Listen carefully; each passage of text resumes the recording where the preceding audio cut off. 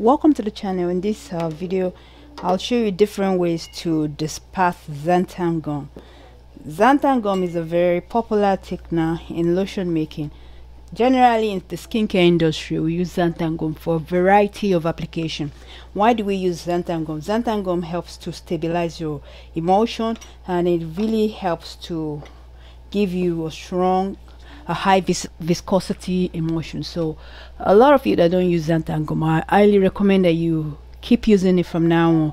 It's a life-saving ingredient. But hey, if you don't know how to use this ingredient, it might really affect the outcome of your lotion or any other skincare product that you plan to make. So what are the best way to disperse xanthan gum? On a commercial level, they disperse it, companies disperse it in using an homogenizer or other tanks, okay, on a commercial level. But for us indie brand, the best way to disperse xanthan gum is to use either you use glycerin, I will show that to you shortly, or you use a small homogenizer, a handed homogenizer, or you can use an emulsion blender. So because if you are just starting out, here are the best way to disperse xanthan gum.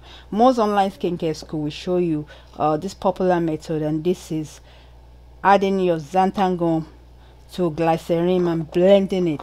It's a very popular method, right? So if you are just starting out, I know maybe perhaps that's the style, there's nothing bad in it. So I'll show that to you also.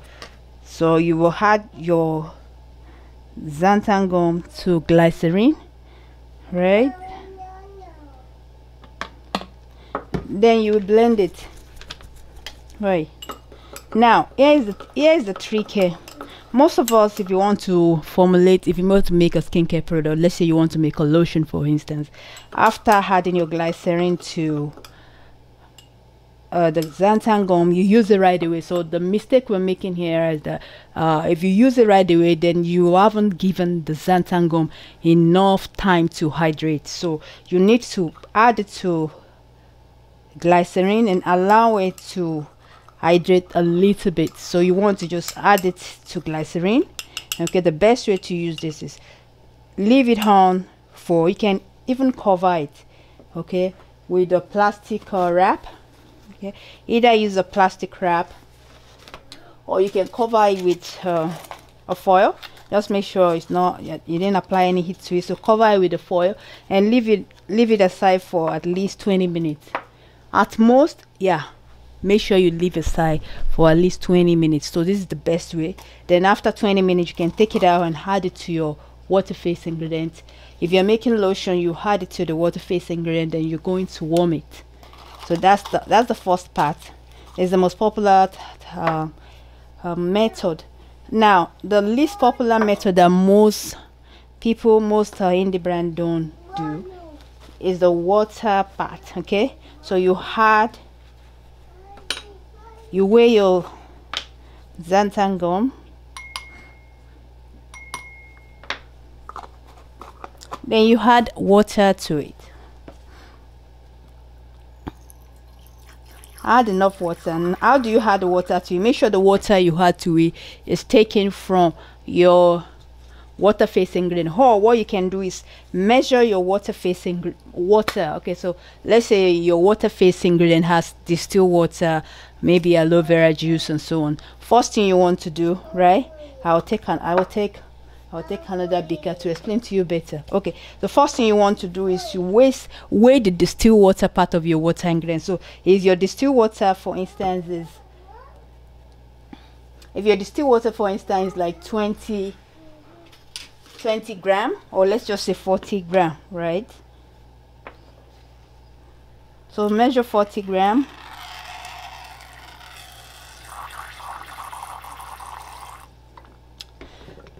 Then you add your xanthan gum to it. So only the distilled water part. Add the xanthan gum to it. Okay. Then you can use an homogenizer to blend it together.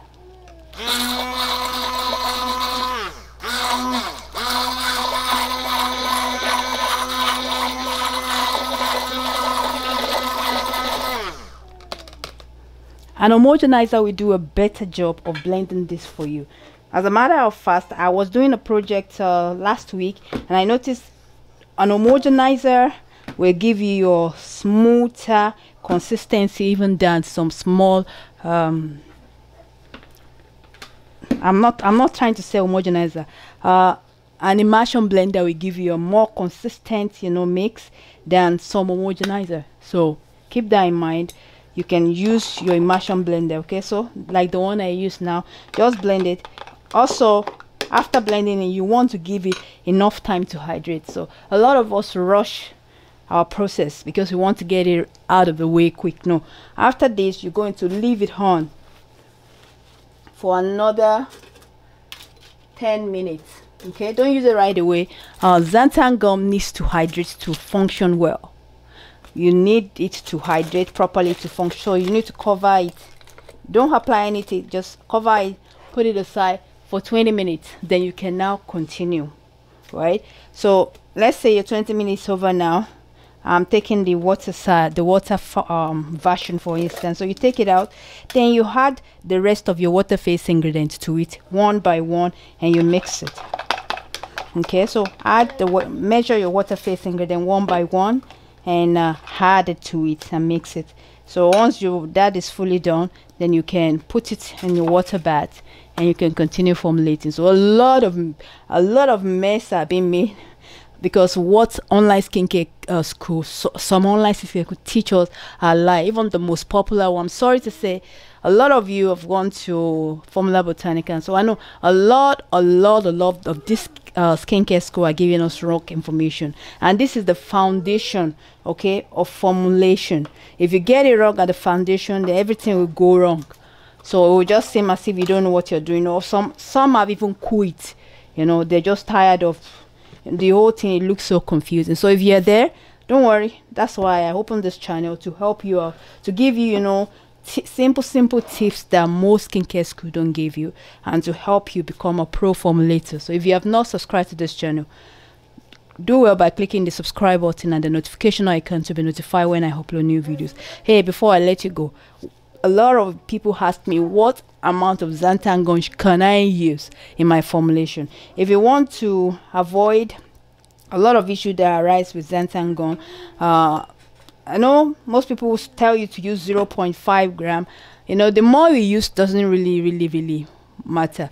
I really suggest 0.2 gram. Okay, 0.2 is enough for you.